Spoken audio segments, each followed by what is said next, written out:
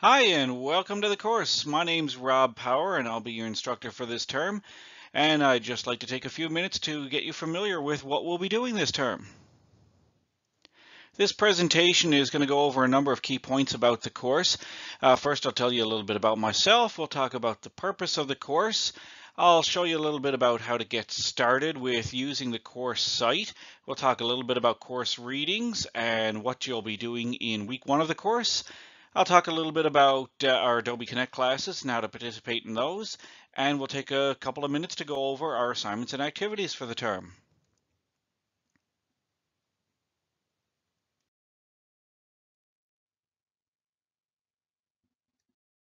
So first of all, again, let me welcome you to this course, EDUC 5405. My name is Rob Power, and I have spent a number of years working as both an IT instructor and as an instructional developer. I spent a number of years working overseas, actually, at a Canadian college called College of the North Atlantic Qatar in Doha. I am an avid fan of The Simpsons, and I'm also a huge fan of Star Wars. So a little bit more about my professional background. I started off my career in broadcast journalism back in the 90s with a radio station in Newfoundland, Labrador. And then I headed into the education sector where I did my BEd and my Master's of Education at Memorial University. And I spent a few years working in the K-12 sector as a technology and learning resources teacher back in Newfoundland, Labrador. And then I moved over to Doha, Qatar in 2005. I started working there as an IT instructor and the ICDL Training and Testing Center coordinator, and then did a couple of years working as an instructional developer with the Advanced Learning Technology Center at CNAQ. And I also did a lot of work in teacher professional development, both with the ICDL program and with ICT Qatar. While I was overseas, I also started my doctoral studies with Athabasca University. I completed that in 2015 with a focus on teacher preparation and instructional design for mobile learning.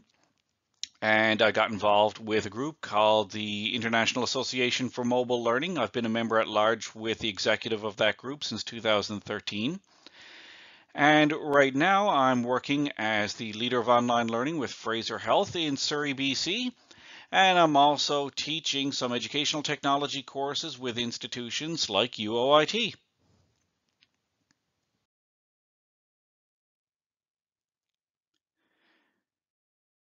So a little bit about the purpose of EDUC 5405. We're going to be analyzing and evaluating the potential of digital technologies for adult learners. And we'll be taking some time to explore technologies that are unfamiliar in our personal and professional contexts. And some of the topics we'll be looking at this term: using digital technologies for communication, social interaction, collaboration, accessing and creating information, information processing, and any other topics of interest that come up throughout the term.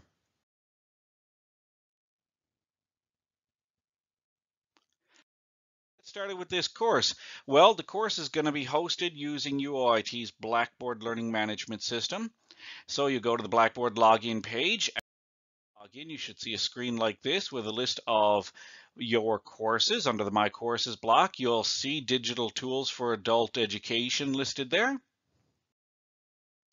And once you get inside the course, you should see something that looks like this. There might be a little bit more information under some of those blocks by the time the course starts. And you should start by looking for the menu block on the left side of the screen and click on Content. That'll get you into the content for the course. Once you're in there, you'll see that I have a number of modules already created for you, and you should click on Start Here to get started for the term. Under the Start Here module, you'll find a copy of the course outline, some information on the course readings, an overview of the assignments, a quick survey on getting started, and how to contact me.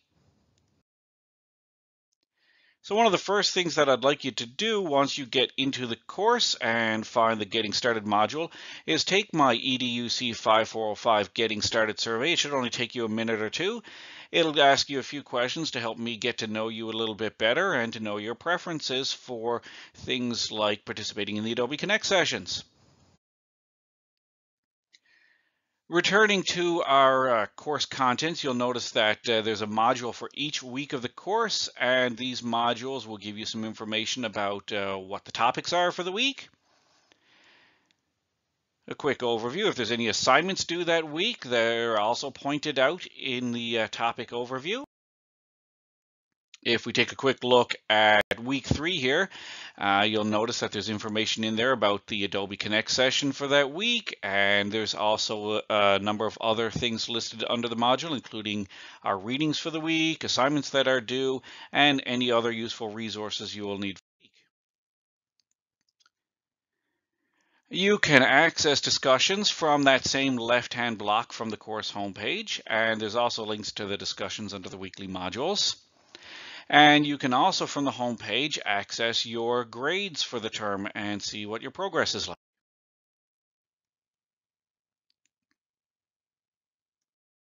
So a little bit about the course readings. I have tried wherever possible to put direct links to the course readings in each of the weekly modules.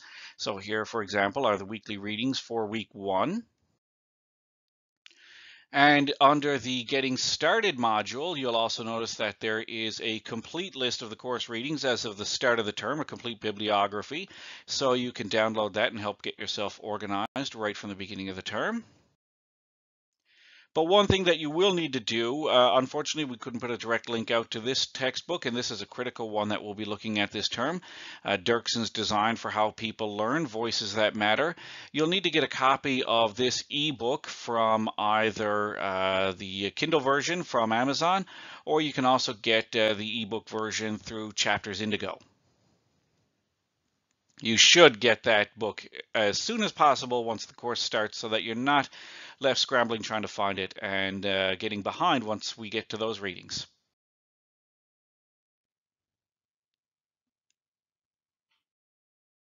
So what are we going to look at in week 1? Well, the first thing is to go over the Getting Started area and look at the course outline, as well as the readings, the assignment overview, do that Getting Started survey I mentioned, and find out how to get in touch with me. You should do that as quickly as possible to get yourself fully familiar with the course. And if you look at the week 1 module, we're going to start off with a little introductions activity. I've decided to work some ed tech into this instead of the typical little blurb in the discussion form to tell us a bit about yourself. We're going to use a tool called ThingLink to make an interactive image that will tell us a little bit about you. Our readings for week 1 again, we're going to be reading a chapter from John and Anderson's Teaching Crowds, as well as watching a video, a TED Talk video called Connected But Not Alone.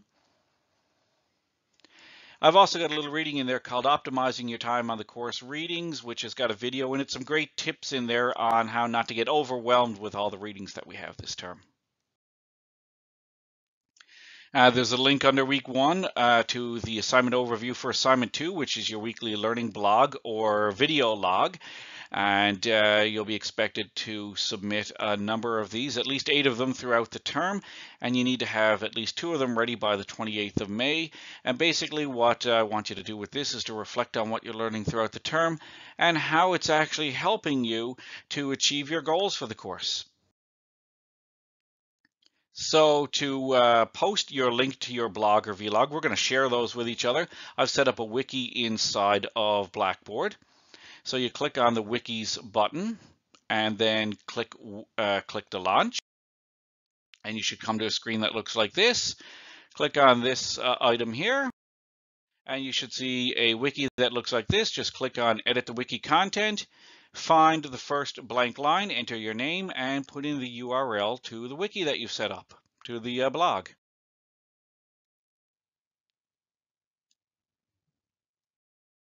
So each week we're going to be having some synchronous class sessions using Adobe Connect.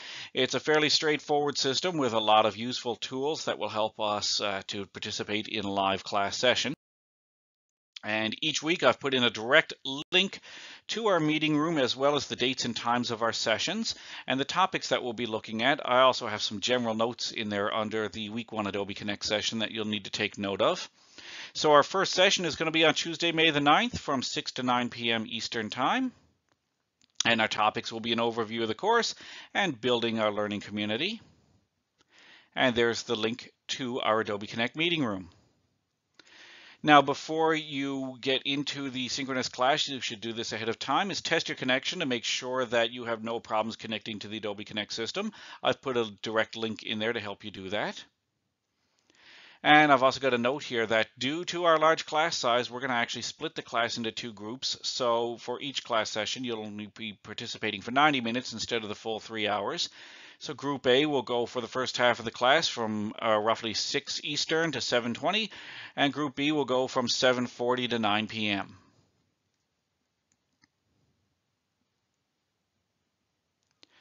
And one other thing that I'd like to note, please use a headset microphone when you're logging into Adobe Connect. If you don't use a headset microphone, the built-in microphone in your computer tends to pick up a lot of background noise, everything from dogs barking or kids squealing in the background to clacking on the keys, and it gets very distracting for fellow students. So I guess you want to know a little bit about what you'll actually have to turn in for this course and what your assignments will look like. Let's take a look at that. We are going to have 4 major assignments for this term. The first of those is the participation grade. So participating in the Adobe Connect sessions, participating in the weekly discussion forums, participating in things like creating the ThingLink introduction, as well as a number of activities throughout the term. And there's a detailed rubric on the course site to tell you how you'll be evaluated for that. You'll have your weekly log, your blog or your vlog for 24%. There's 8 of those due, at least 2 entries completed by the 28th of May. We're going to do an assignment where you actually assess a digital tool that hasn't been used in class or hasn't been explored formally in class, and you can work in pairs on that one. And you'll complete a lesson plan that incorporates digital technologies to help adult learners. So your first assignment, you'll find under the assignment overview section under getting started, is the community contribution, participation, and attendance. And there is a rubric in there for that, like I said. And you'll also find descriptions of all the other assignments. So what you're expected to do as a participant in this course is to contribute regularly to the discussions and follow some basic rules of netiquette. So ensuring that you're on time for the Adobe Connect classes and that your equipment's configured properly, actively participate in group discussions and contribute politely and supportively, include questions to stimulate the discussion, respond directly to questions or requests, whether they're by email or in the discussion forums, as promptly as possible, and submitting all of your assignments and activities on time. For your weekly learning blog, you're expected to post at least 8 original blog posts throughout the course. You can post more. The post should be related to the course topics and activities that have been explored, your individual and group learning activities, and how they relate to your overall goals for the course. So a good blog should provide some insights into what you've learned about the topics, what questions you still want to explore, how the activities have helped or hindered your learning process. It's always good to reflect on things that are holding you back as well. How your activities have helped you get closer to reaching your goals for the course, including what problem you want to solve with your final lesson plan, and what you should do to become a more effective teacher, learner, or group learning participant. And of course, while it is going to be in a blog format, you do have to consider proper APA format for things like references and putting in charts and figures. For the assessing a digital tool assignment number 3, you can work individually or with one partner. You'll select a digital tool that hasn't been formally explored in the course, prepare a short paper in standard APA format that gives us an introduction and description of the tool, an overview of how that tool might help you to attain the goals or solve the problems that you'd like to address in your lesson plan for assignment 4. A discussion of how the tool could facilitate teaching and learning with adult learners in the context of what we've been looking at in the course, and a discussion of the suitability of the tool in the context of your learner audience and your identified learner needs. And your final assignment is going to be a lesson plan, and this will be a 2-part assignment. So the purpose of this is to actually apply the theories, concepts, and tools that we're going to explore throughout the course. You're going to develop a complete lesson plan that integrates digital tools to address teaching and learning needs for adult learners in your own context. The topic of the lesson can be anything of your choice, preferably something from your own context, either as a teacher or as an adult learner. And if you do not currently teach adult learners, a good idea would be to consider your classmates in the course as your target audience. You're also going to prepare not only the complete lesson plan, but a poster about your lesson plan that will summarize some of the key points. We're going to share the lesson plans in the discussion forums, and we're going to share our posters in an Adobe Connect session during the final week of class.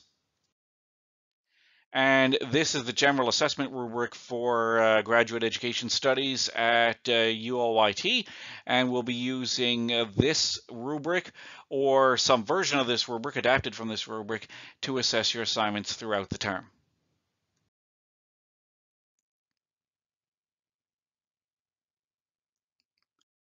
This information is also available in Blackboard, but if you want to get a hold of me, my UOIT email address is just rob.power@uoit.ca. I've also provided my personal email address, and there's my Twitter link if you'd like to follow me. I frequently post links to resources that would be interesting to students in my courses. And you can find out more about me from my ePortfolio, robpower.weebly.com.